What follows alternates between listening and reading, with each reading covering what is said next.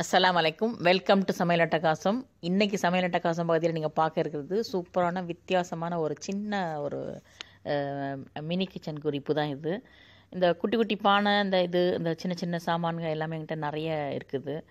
குட்டி பானையை பார்த்தீங்கன்னாக்கா ஹஸ்பண்ட் ஆஃபீஸில் இந்த ரமலான் மாதம், அப்புறம் இந்த நேஷ்னல் டே அந்த மாதிரிலாம் வந்துச்சுனாக்கா, சபை பராத் அந்த மாதிரிலாம் வந்துச்சுனாக்கா, சின்ன குட்டி சாமானும் அதோடு சேர்த்து ஹேண்ட் கிராஃப்ட் பண்ண ஏதாச்சும் ஒரு திங்ஸும் நிறைய சாக்லேட்ஸும் வரும். அதில் வந்தது தான் இந்த குட்டி பானை. எனக்கு இதை பார்த்ததும் சரி திடீர்னு எனக்கு தோணுச்சு செய்யலாமே அப்படின்ட்டு. அதுதான் நான் செஞ்சேன். அதுக்கேற்ற மாதிரி குட்டி சப்பாத்தியுமே செஞ்சேன். அந்த சப்பாத்தி பண்ண போஸ்ட் எனக்கு டெலிட் ஆகிடுச்சு. இது வரைக்கும் பண்ணுறேன். இது சின்ன வயசில் வெளியூர்லேருந்து சென்னைக்கு வருவோம். அப்போ லீவில் வரும்போது குட்டி குட்டி பானையில் பண்ணுவோம் நாங்கள். அந்த மாதிரி அந்த ஸ்வீட் ரைஸ்னு ஒன்று பண்ணுவோம், பால் ரைஸ். இது விறகு மூட்டி குட்டி மண்பானையில் பண்ணியிருக்கோம், ஞாபகம் இருக்குது. அந்த ஞாபகம் வந்துடுச்சு இதை பார்த்ததும்.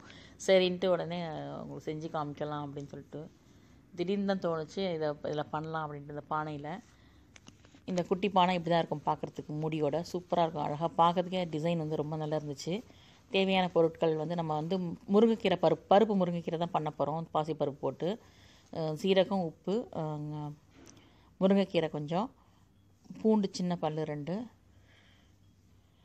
ஆயில் ஒரு சின்ன டீஸ்பூனில், பாசிப்பருப்பு, காஞ்ச மிளகா ஒன்று சின்னதாக எடுத்துங்க, தேங்காய், துருவிய தேங்காய். இது வரைக்கும் தான் தேவையான பொருட்கள். பாசிப்பருப்பில் தண்ணி ஊற்றி கொஞ்சம் ஊற வச்சுக்கலாம். கொஞ்சம் நேரம் ஊறினதும் அதை அதுக்கடையில் நம்ம பூண்டு, காஞ்ச மிளகா, சீரகம், தேங்காய் இது நாலத்தையும் பரபரப்பாக திரிச்சிக்கலாம். இது ரொம்ப ஈஸியாக சட்டுன்னு செஞ்சிடலாம். யாருனாலும் சமையலே தெரியாதவங்க கூட இதை உடனே பார்த்ததும் உடனே இந்த மாதிரி செஞ்சுக்கலாம். நீங்கள் கீரை ரொம்ப இம்பார்ட்டண்ட் லைஃப்பில். டெய்லி ஒரு கீரை சாப்பிட்றது அவ்வளோ நல்லது. உங்களுக்கு எல்லா பிரச்சனையிலேருந்துமே உங்களுக்கு இது கிடைக்கும் கீரை சாப்பிட்டிங்கனாக்கா. அதுக்கே கேஸ் பர்னரும் எனக்கு 5 அடுப்பில் இது சின்னது குட்டி பர்னர் தான். அது 5வது உள்ள பர்னர். அது சின்ன சின்ன இதெல்லாம் சூடு பண்ண வச்சுப்பேன்.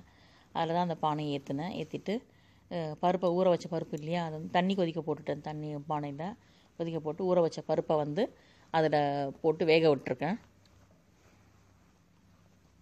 கொஞ்சமாக மஞ்சள் பொடி சிட்டிக்கை போட்டுக்குங்க.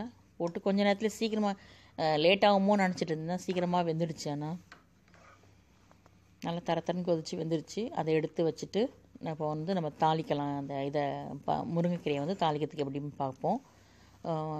பானையை மறுபடியும் சூடு பண்ணிவிட்டு எண்ணெயை ஊற்றிங்க.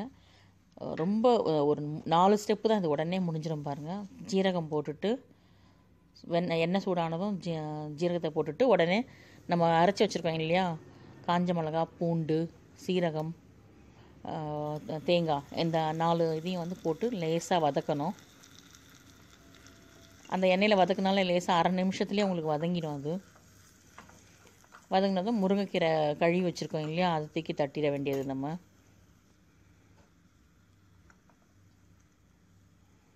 தட்டிட்டு அது வேகிறதுக்கு கொஞ்சம் தண்ணி விடணும், தண்ணி தெளித்து விடணும்.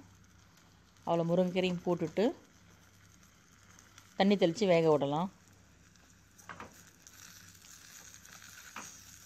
இது தொடர்ந்து இந்த மாதிரி நான் போடுவேன்னா என்னென்னு எனக்கு தெரியல. ஜஸ்ட்டு எனக்கு திடீர்னு தோணுச்சு, அதனால் நான் பண்ணேன். ரொம்ப இன்ட்ரெஸ்டிங்காக இருந்துச்சு, ரொம்ப ஆசையாக செஞ்சேன்.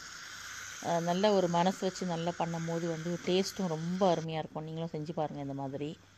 அதாவது ஒரு சமையல் செய்கிறோன்னாக்கா அதில் ஈடுபாடு இருக்கணும், அதில் மனசு அதில் இருக்கணும், நல்லா வரணும், நல்லா சாப்பிடணும், நல்லா ஹெல்த்தியாக இருக்கணும். அப்போ தான் அது நல்லா அமையம் கூட உங்களுக்கு. ஆயிடுச்சு. முருங்கைக்கீரை வெந்துடுச்சு. கொஞ்சம் நேரத்துலேயே வெந்த பருப்பையும் போட்டுட்டேன். நல்லா மிக்ஸ் பண்ணியாச்சு.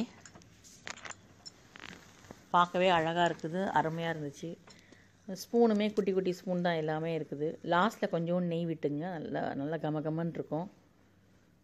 முருங்கைக்கீரை பாசிப்பருப்பு கூட்டு ரெடி ஆகிடுச்சு. கலர்ஃபுல்லாக எவ்வளோ நல்லா இருக்குது பாருங்கள் பார்க்குறதுக்கு.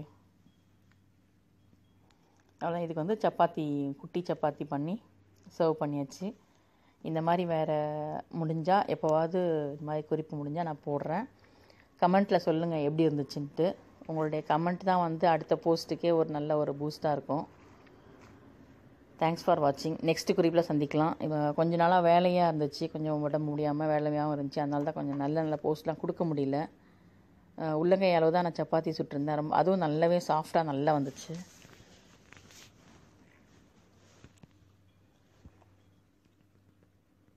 இந்த மாதிரி நிறைய குறிப்புகள் பார்க்கணும் அப்படின்னாக்கா நீங்கள் வந்து சமையல் அட்டகாசம் பகுதியை புதுசாக பார்க்குறீங்கனாக்கா சப்ஸ்கிரைப் பண்ணிங்க, கீழே இருக்கிற பெல் ஐக்கான் கிளிக் பண்ணிங்க, லைக் பண்ணி கமெண்ட் பண்ணி ஃபேமிலிக்கு ஷேர் பண்ணுங்கள். செய்து பார்த்தீங்கன்னா கீழே வந்து மெயில் ஐடி இருக்கும், அதில் அனுப்பிச்சி வச்சிங்கனாக்கா நான் இங்கே வந்து நான் பகிர்ந்துருப்பேன். அதை ரொம்ப சந்தோஷமாக இருக்கும்.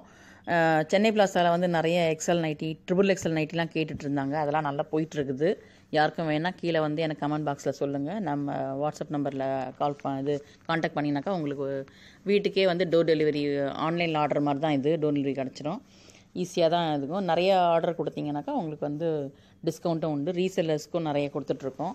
நிறைய பேர் வந்து இதை யூடியூப் பார்த்துட்டு நிறைய பேர் வந்து கேட்டுட்ருக்கீங்க. ரொம்ப தேங்க்ஸ் ஃபார் வாட்சிங். நெக்ஸ்ட் குறிப்பில் சந்திக்கலாம். பாய்.